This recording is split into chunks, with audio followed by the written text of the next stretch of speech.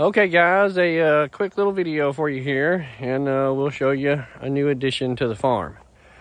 Now, one of the skill sets that you need to have is bartering, trading, horse trading, negotiation, and I'll show you exactly how I did on this new little UTV here, and you tell me how you think I did. But in bad times, shit at the fan situation, being able to barter for things, whether it be food or ammunition or clothing or shelter or supplies, bartering is going to be something you need to know how to do and feel comfortable doing it. So, this is a new Kubota, the new 1140 RTV 4-seat 4x4. They list for about $28,000 if you go get one at a dealer. And the problem is it's hard to find the new vehicles with all of these shortages that they're having with parts and chips and things. Being able to find a new one is impossible. You can order them and they're about a year out. A lot of y'all saw that I had the Razor here a while back. The wife didn't like it. Too loud, too fast, too much air. So that's when we got the Jeep. And y'all guys know, y'all saw my Jeep. I did a video on it. And, I crashed into the tree down there and totaled it. So the insurance company paid on it. And if y'all have watched the channel, you know that I got a Kubota 2-seater. It was the 900 RTV.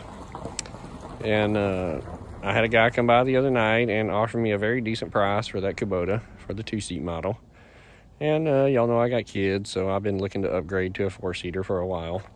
But with the money that he gave me, I bought my other Kubota for $10,000 about 4 years ago. And I have used it for 3 to 4 years here on the farm. Put a couple hundred hours on it and about 1,000 miles. And the guy offered me $13,500 for my used Kubota. Considering what I had given for it and used it, well, I took him up on the offer and took the $13,500 for the Kubota. Y'all know the Jeep got totaled and the insurance company was going to pay off on it. And they did. And I had the option to buy the Jeep back for $5,000 salvage, which I did. Well, this guy had bought this Kubota and driven it around his farm. You can see it's basically new. I think it's got 22 miles on it.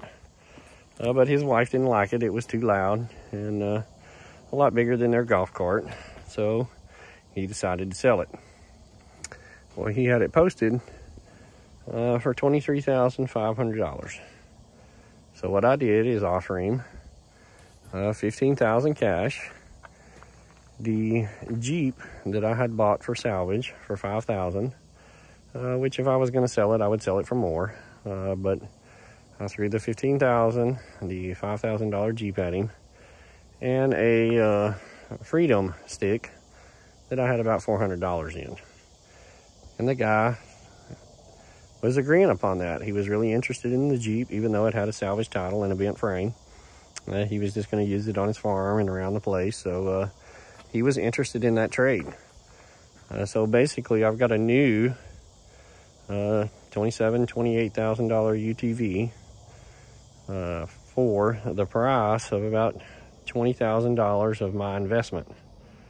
And that is how you try and barter or horse trade, because both of us came out feeling that we got a good deal. And I gave less than what he was asking for it, which is always a good thing. And I'm positive side on my purchase here, as in I could probably sell it right now and make money on the deal. So that is a good barter or a good trade in my book. Y'all let me know what you think down below in the comments. What some things y'all have bartered for, and you usually come out on top or on bottom. A good horse trade is where both parties walk away thinking they got a good deal. And that's kind of what's happened here. So many adventures yet to come on the new Kubota. Thanks for watching, guys. I appreciate it. Pick up that skill. It's going to be handy to have. Thanks for watching. Like, share, and subscribe. Stay safe out there.